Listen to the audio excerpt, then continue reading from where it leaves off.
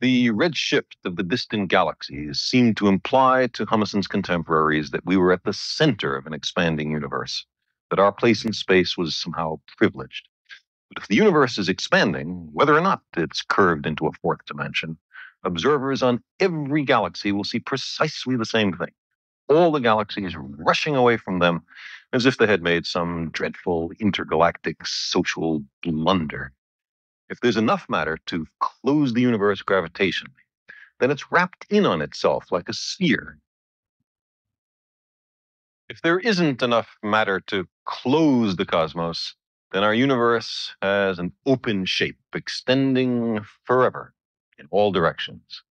This saddle universe is only one of an infinite number of possible kinds of open universes. Unlike such closed universes as the sphere, open universes have in them an infinite amount of space. If our universe is in fact closed off, then nothing can get out, not matter, not light. We would then be living inside a black hole. There is one possible way out, though, a hypothetical tunnel or wormhole through the next higher dimension, a place sucking in matter and light.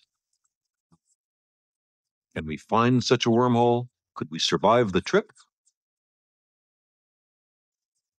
We might emerge in some other place and time, perhaps in another universe, or perhaps somewhere else in our own.